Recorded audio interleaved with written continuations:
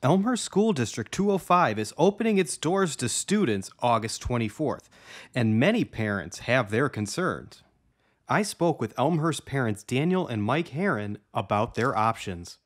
The options that we got a couple weeks ago from the district are that they can go in classroom 5 days a week for elementary school, or they can do remote learning, and then you take it a semester by semester basis. So I think the schools are doing the right thing and giving parents the option, but from our perspective, the best thing for the kids right now is to go back.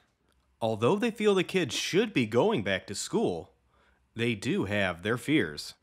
I would say we're quite nervous just because we don't know what to expect, and the district's still putting out new guidelines and safety measures. So we're learning more information every day. Even with strict safety precautions in place, getting back in the classroom poses some challenges. Challenges would be, one, them having to wear masks all day long. I don't really like wearing masks. I just wish that quarantine was over. With the first day of school just weeks away, parents are making a tough choice. I think it's a tough decision, but yeah, I definitely do think it's time for the kids to go back. As long as students and teachers follow strict safety guidelines, many parents believe it's time to send our kids back to school. I'm Mike Porter, IMS News.